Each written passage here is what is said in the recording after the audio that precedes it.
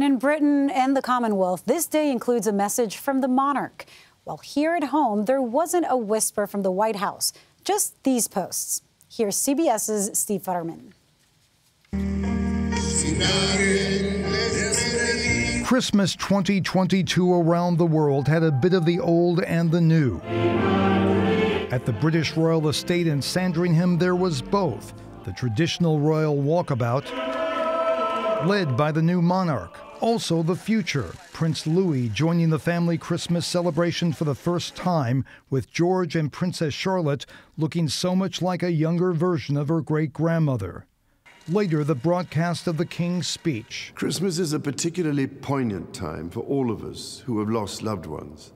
At the White House, the President and First Lady celebrated privately. They both sent holiday greetings to units from each branch of the military. The U.S. may no longer be officially engaged in any wars, but many American troops still spent the day far away from their families, in places like an airbase in the United Emirates.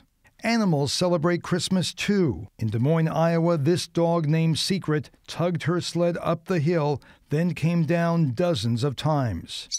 In Toronto, these Arctic wolves at a zoo enjoyed a white Christmas. These people in Berlin went wild in the water with their traditional polar bear plunge. In Brazil, a Christmas with concern over a national treasure, soccer star Pelé surrounded by loved ones, as reports say his health is deteriorating from colon cancer. In the place where this all began, Bethlehem, the original spirit of Christmas took the spotlight, back to what it was before the pandemic. In Rome, there were examples of the spirit of giving. Despite the frivolity, this is Christmas after all, and in many locations it was a time to simply hope for peace on earth and goodwill toward all men. Steve Futterman, CBS News, Los Angeles.